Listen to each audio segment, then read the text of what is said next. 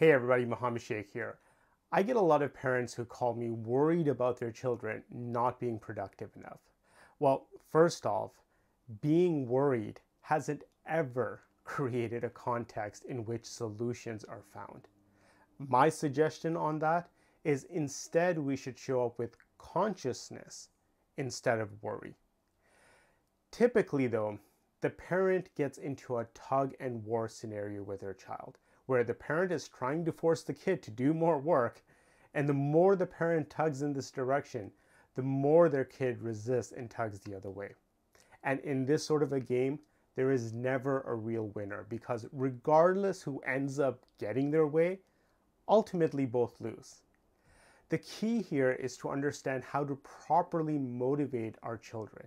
And also equally as important is to realize what are some of the blocks that even if a child is properly motivated, they still won't take action. One of the biggest reasons that a child doesn't take action is that there is too much perceived pain for doing it wrong. Said a different way, they are afraid to fail.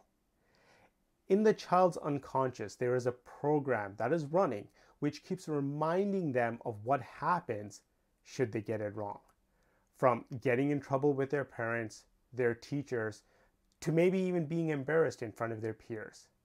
The fear of getting it wrong is more intense than the reward or satisfaction of getting it right. Remember, the way the nervous system codes experiences, it has to do with the intensity and frequency of emotions from similar experiences in the past. So if a child is made to feel bad more intensely or frequently for getting it wrong, then they are made to feel competent or excited for getting it right, the child will naturally find creative ways to disengage and simply not try.